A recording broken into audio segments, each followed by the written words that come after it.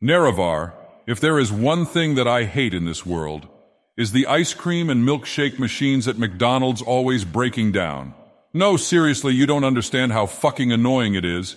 Every time I try to order a succulent strawberry milkshake or an Oreo vanilla ice cream, I always get the same bullshit every time.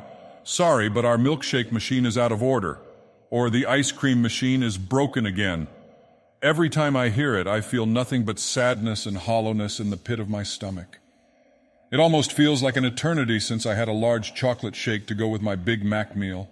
Oh, how such a simple beverage can fill me up with such joy. You wouldn't understand. You're an Argonian.